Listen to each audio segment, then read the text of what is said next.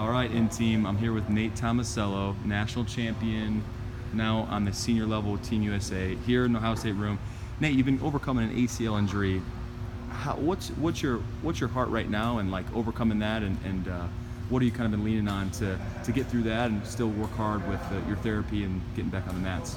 Yeah, great people around me have helped me through the process. I'm a little bit over 5 months out now and back to wrestling, feel good, and just been it's been a mindset change, being really positive each day and just growing from just a lot of adversity and just knowing that it's God's will in my life, and I'm just excited now to get back and see what I got when I'm fully healthy. And so I trust the coaches. I know they have a great plan, and we're starting to really put things together, and I'm excited to compete in the next few months. Awesome. So you said mindset change.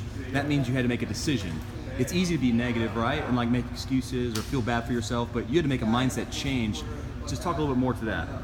Yeah, it starts with in the morning, right when you wake up, the little things you put in your head, your thoughts, and then what you look at on your laptop, what you look on your phone, and getting in the Word constantly.